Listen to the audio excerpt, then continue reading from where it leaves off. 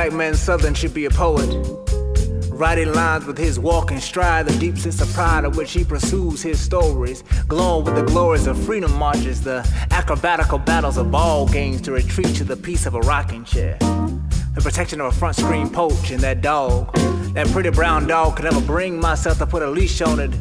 Feel my brothers when I speak on it, cause every black man Southern should be a poet, poetically speaking, needing to tell a tale of tales like the blind reading Braille. You gotta touch it. No rushing, had to take his time.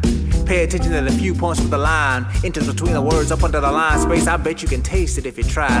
I bet you can taste it if you try. See, I bet you can taste it if you try. You can slide your tongue over the phrases. Every conversation is had on a poetic training basis.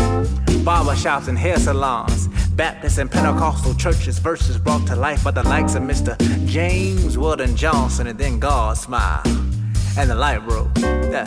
And the darkness rolled up on one side, and the light stood shining on the other, and God said, that's good, it feels good, like soul music in the background of some family supper. Cause no matter where you go, speaking of her or the dinner, finna tell you something, no matter where you go, nothing's better than a home-cooked meal.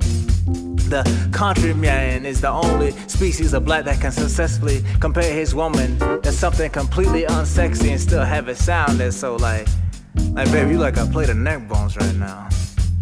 Cause every black man Southern should be a poet. Now you show me one that can't tell a good story and I'll show you a clone. Even the stutter's on point, that's my joint. That's that fire, never get tired of hearing the same story, cause it's always different.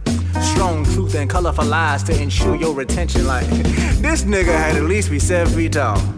Say word. 7 feet tall. Say word.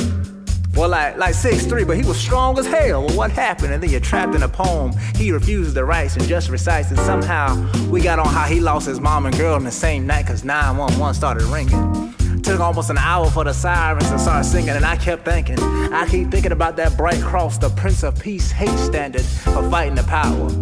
Cold liquor being poured on dark skin, then lit. Hope he turns to ashes and blown, for he's choked out at grandma's house. Protecting a front screen poach. And that dog, that pretty brown dog, could never bring myself to put a leash on it. I feel my brothers when I speak on it. I sleep on it or dream it again. Cause every black man Southern should be a poet, y'all.